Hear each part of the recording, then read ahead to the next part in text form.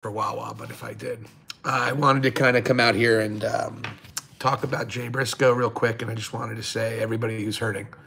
It's not including his family and his little girl who's fighting right now for herself.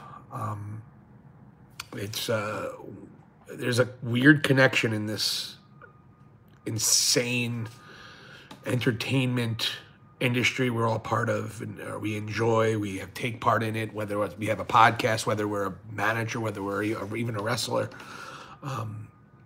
And when you see someone like Jay Briscoe, who has meant so much to independent wrestling, tag team wrestling particularly, everyone always says the Young Bucks carried that torch. The Briscoes were right there every step of the way doing it, and probably doing it longer. And I just want to say, it's a tough day. And then you see some videos of him dancing with his daughter, and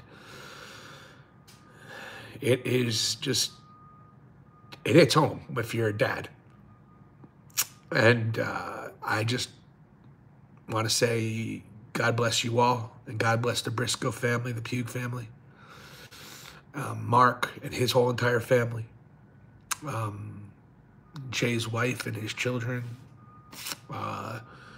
We're very saddened here at High Spots and Cheap Pops. This one hurts a lot. This one hurts a real lot. And his story wasn't told. He was taken from us way too soon, and so is the other person, whoever that may be. But let's just keep our prayers, our hopes, and all the positive energy we can for his little girl. And just want to say much love to everybody who's hurting today.